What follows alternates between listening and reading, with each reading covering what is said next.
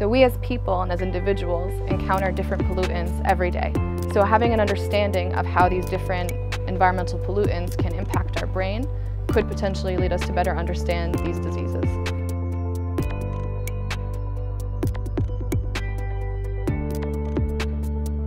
Personally, I study Alzheimer's disease, and I look at the ways in which a common known risk factor, ApoE4, can interact with the environment. And specifically, we work with DDT.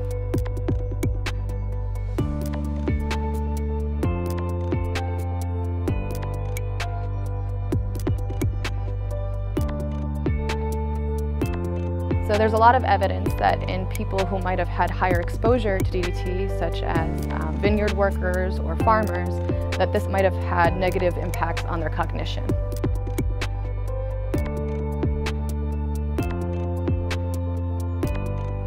Environmental exposure to manganese in developing countries could contribute to their economic instability due to the arising cases and the debilitating symptoms that it causes.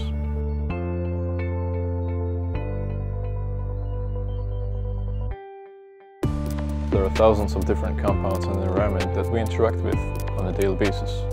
We of course do not know how those compounds affect our brain, and ideally the Brain Behavior and Environment program would like to delineate the effects. There are many aspects of neurodegenerative disease that we as scientists cannot change. For example, genetic makeup. However, if we can understand how the environment might contribute to that risk, that is something that is modifiable. So having a better understanding of how the environment might interact with genes or might increase risk for some of these devastating diseases is critically important.